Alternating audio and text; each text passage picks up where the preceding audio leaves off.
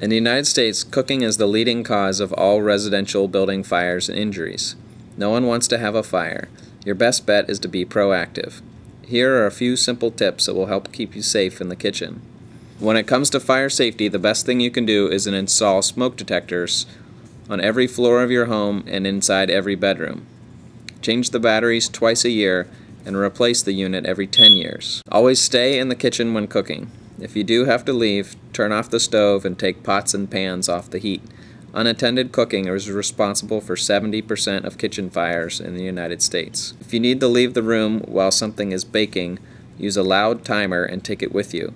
The most common cause of home cooking fires is getting distracted or falling asleep. Know your appliances. Many times you inherit a stove when you buy the house. If so, look online for downloadable instructions for your stove or call the manufacturer. If your stove has a drawer below the oven, make sure that drawer is not a broiler.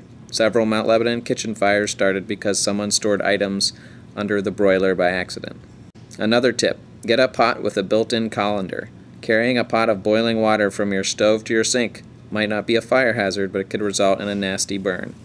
If you do get a minor burn, put it under cool, not cold water for 3 to 5 minutes.